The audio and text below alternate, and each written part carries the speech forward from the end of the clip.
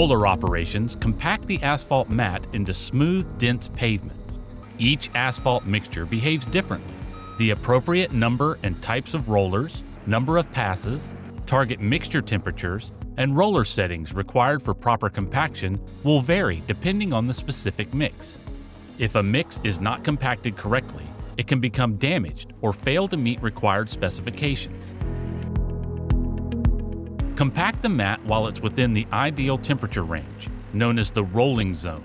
This zone is generally divided into 3 phases: breakdown, intermediate, and finish rolling.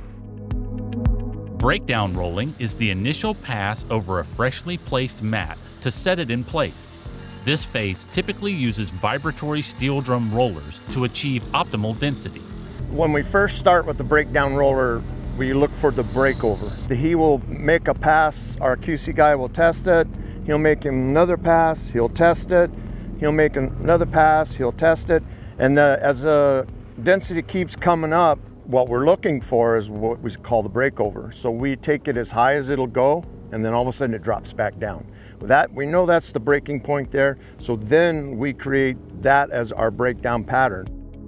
Next, intermediate rolling further densifies the mixture before it cools to the cessation temperature.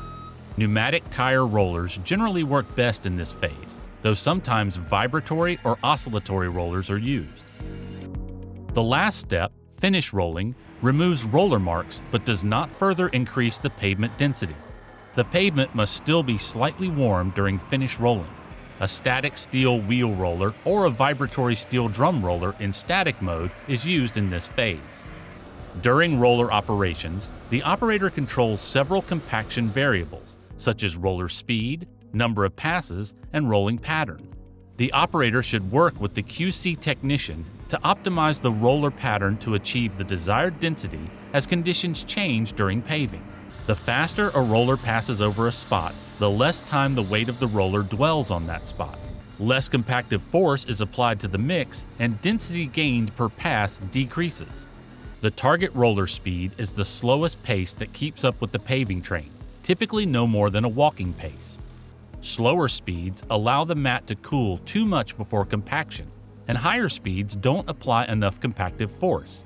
Both can result in inadequate compaction. Once established, roller speed should not change unless density requirements are not being met. The other item the operator can easily control is the number of times a roller passes over a pavement section. Each point on a mat requires a certain number of passes to achieve the desired density, and all points on the mat should receive the same number of passes to provide a consistent pavement. Larger operations may have multiple rollers operating in complex patterns. Each roller has a specific amount of patterns to roll, and they have to be consistent. They have to be diligent. That is how we get that optimum compaction. If one gets off and doesn't complete its complete pattern, it could throw everything off and we would lose our density, and when we core and we send it into the lab, we fail. The roller operator has some control over the mat temperature during compaction. Rolling directly behind the paver keeps the mat in the rolling zone longer, which helps achieve target density faster.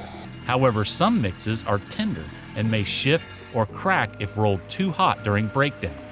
Roller operators can delay rolling slightly, but compaction must still be completed before the mat cools to the cessation temperature. This may require additional rollers. Here are some best practices to keep in mind.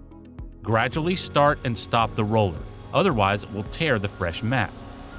Stop steel drum rollers at an angle or on an adjacent pavement to prevent forming a bump. Turning the roller while stopping will rip the mat.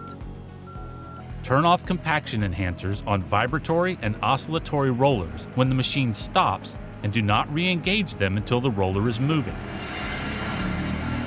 The rolling is the final product. It'll make it or break it.